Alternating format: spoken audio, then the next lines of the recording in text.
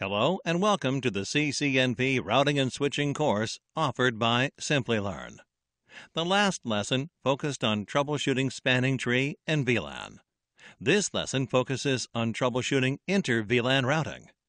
Let us begin with the objectives of the lesson in the next slide.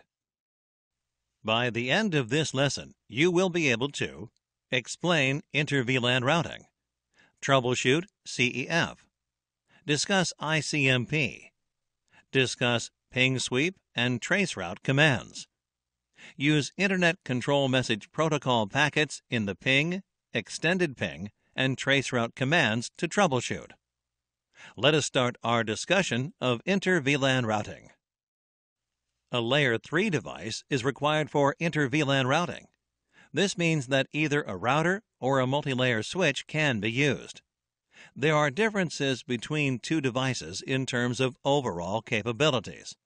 For example, a router has a wide area network capability, whereas an MLS does not. A router iOS has more features than an MLS iOS, for example, firewall or intrusion prevention. However, an MLS normally forwards packets faster than a router.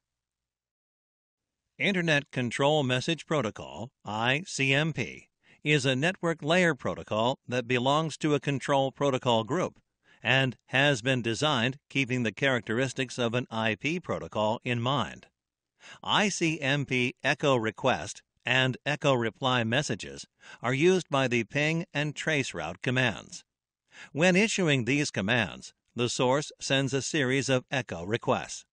For every ICMP echo reply received by the source, an exclamation point appears in the output. For each echo request with no matching reply, a period appears in the output. A ping or traceroute command will be successful only if the source router has a route to the destination and the destination router has a route back to the source in their routing tables.